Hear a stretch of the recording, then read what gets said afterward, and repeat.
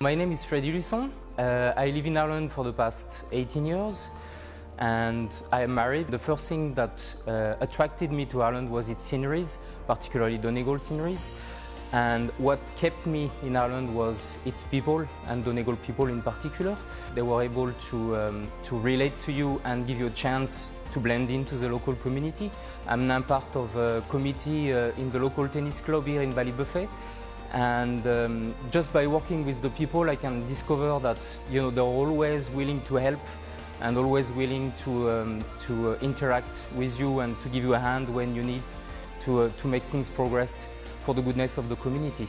I also work for a company who is based in Falkirk, northwest Donegal. There is a lot of goodness to say about Ireland, and it's mainly, I think, due to their people.